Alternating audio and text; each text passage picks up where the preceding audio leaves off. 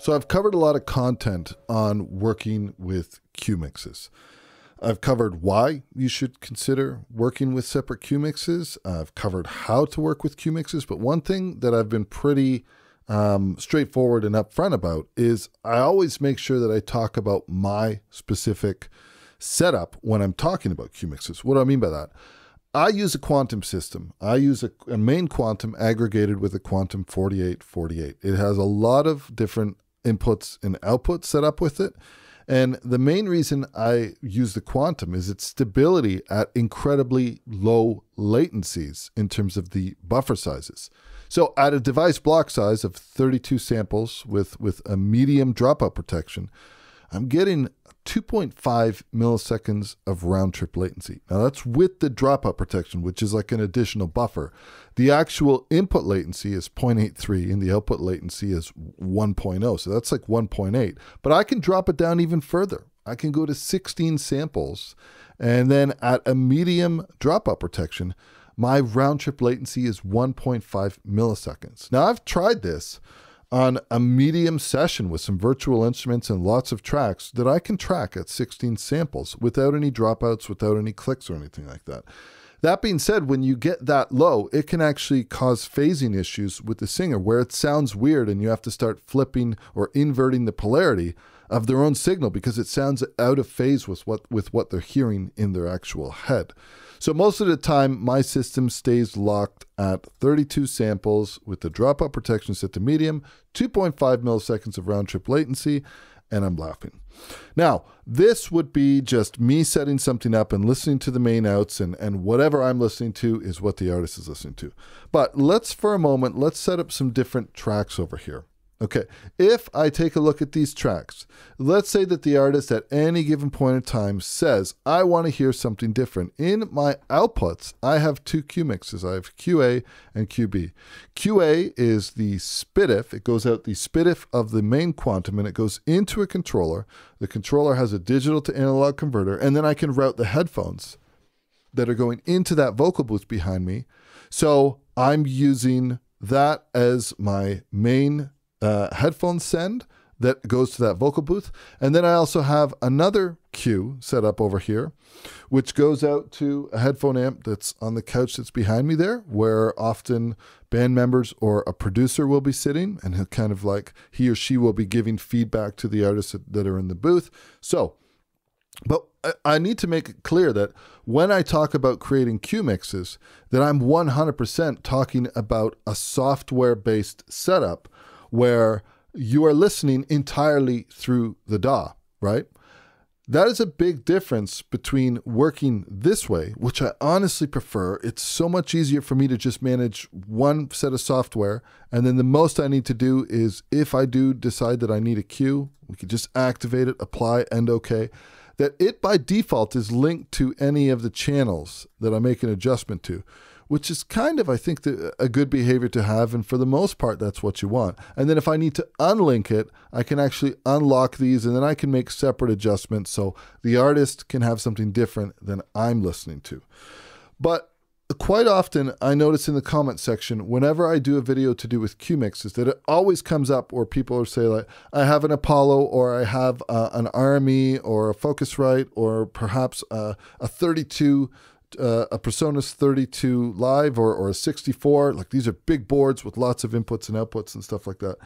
At that point, I always usually say the same thing. I don't think I would work the same way if I was working with a big board like that. I don't necessarily think that I would work the same way. Even when I'm working with an Apollo, I don't work the same way. Let's take a look at the Apollo software just for a moment. I'm going to go open up Console. If we take a look at Console, if I swapped over to the Apollo, we have basically a full front-end mixing system. And what this is a software-based low latency monitoring mixer. Whether you're using Universal Audio, Focusrite, I know a lot of great stuff from Audient, the PreSonus stuff even. I will show you the Studio 192. It's the same thing over here. here's my Studio 192. I have different inputs. The actual DAW return is coming down one pipeline. So whatever's coming out of the main outs, it's going to come in this one fader. And then all of the live inputs I could balance against that fader if I wanted to. Let me move this back. And also, same thing here.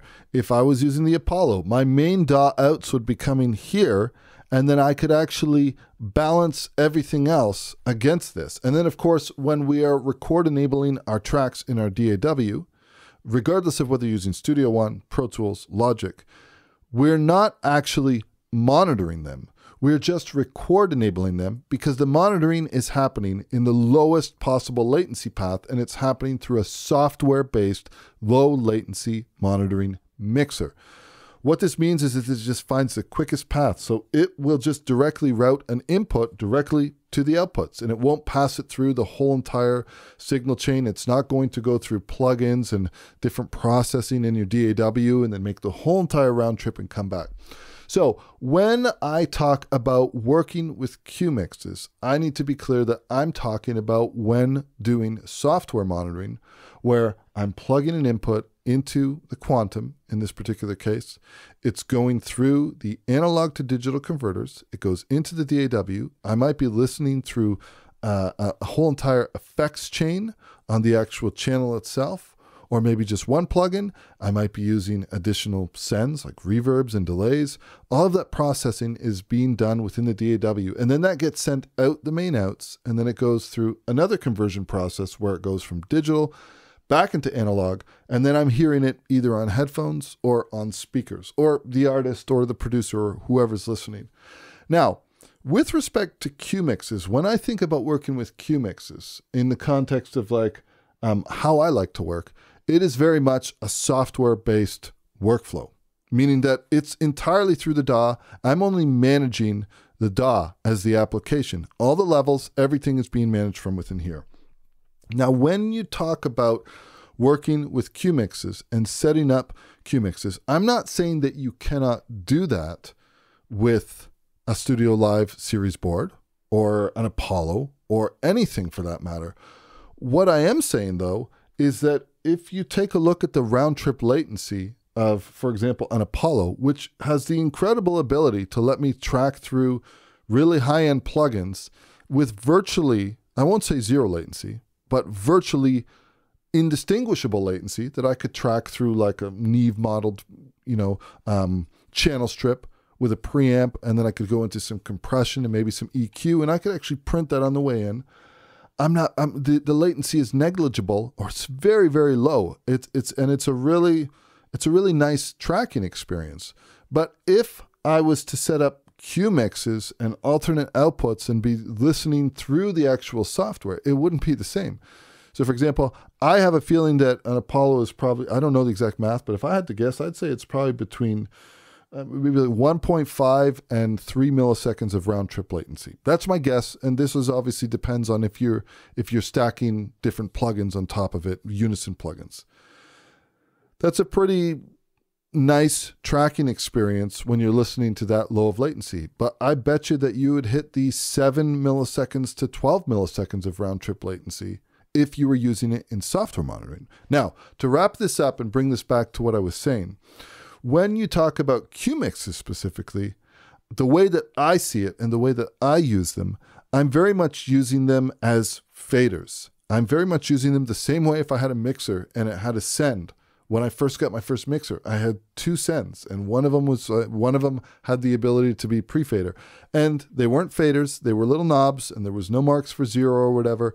And you had to create headphone mixes, and I had everything routed through a patch bay, and I had a headphone amp that had 2 different channels that it accepted, 2 stereo inputs that it would accept, and I had to create sends for everything if I wanted to create an actual headphone mix for somebody that was different than the main outs. Now, that's the way I think about working it with digital gear and when I'm doing software monitoring. But that doesn't mean that Q mixes can't be used with things like Studio Live series boards and 32 channel, 64 channel, or Apollos or anything like that. You just have to be aware because some of them might allow you to have multiple different streams. So for example, what do I mean by that? I've never set this up this way. and I don't know if this is just borrowed over, and I've never had it's been so long since I've had a Studio Live Series board connected to Universal Control in this newer version. But for example, you have different DAW faders. I have one main fader. So if I use the Studio 192 as my interface and I play my main outs and I open up a session, the whole stereo mix is going to come down this fader. But you do have different low latency monitoring mixers from different applications where you might have multiple faders, like over here. And it's the same thing in the, where is it here? In the Universal Audio one here, the console application, you have Virtual 1, 2, Virtual 3, 4. You can actually route different things in. So you could use Q mixes to create, for example, a click track. You could send all of your click to an additional input on your software mixer so that the click is coming in for everybody here. And then from this channel, then you would dial up your sends and you would say like, okay, how much click do I want everybody to have? If I've got 3 or 4 different people listening, okay, this person, you know what I mean? You could do that type of thing. It really depends on the software mixer and the type of functionality that's been built in, right? Because in a lot of cases, if I take a look at, let me look at my Apogee Boom. In this case, right, it's very simple. You know, I have my 2 inputs and then I've got playback 1, 2, playback 3, 4. So there is a couple things in terms of like, I could use some Q mixes and I could create a Q mix send as long as the routing is available in my IO matrix. I could create a Q mix send where I could send something like the click track out and then I could toggle between the different mixes and I could set something up that's different for different people. But in general, when you're talking about Q mixes, I think if I had a choice and I was working that way, I would most likely be doing a lot of that directly from the board, and I'd be managing the actual mixes as much as possible. Like, let's say that I got this mix and I was happy with it, then I might right-click over here. I might right-click, and we have the ability to like copy mix, and then I could come over here and I could paste the mix. So we could get to starting points, but this is one of the, you know, it's not really like a bad thing. I don't see it as a bad thing. It's not even really pros and cons. It's just that if you're working with certain interfaces that come with a really well-designed and well-built low-latency monitoring mixer that's in the software domain, like a lot of interfaces have, then you have the ability to track with next to no latency, like almost zero latency. And then, of course, you have the benefit that you could be sitting with a very busy session, and then you could set your device block size rather high. You'd be putting zero strain on your computer. This also allows you to work with older systems. Now, like I said, with how it wraps into Q mixes, it really depends on how many channels or how many faders that you have available in the low latency monitoring mixware and the software side, how many different like virtual faders that come up. If you have potentially 4 or 8 different faders, then you could kind of create subgroups of different tracks and send them to faders. And then from the actual mixing application, once you set that up in Studio One, maybe it's part of your template, you would actually be creating the mixes, not necessarily from within Studio One, but you would just be managing the software application itself, which in some cases can be very easy. And in other cases, I know that, for example, there are different apps that can be downloaded where people can control, you can give them control and permissions.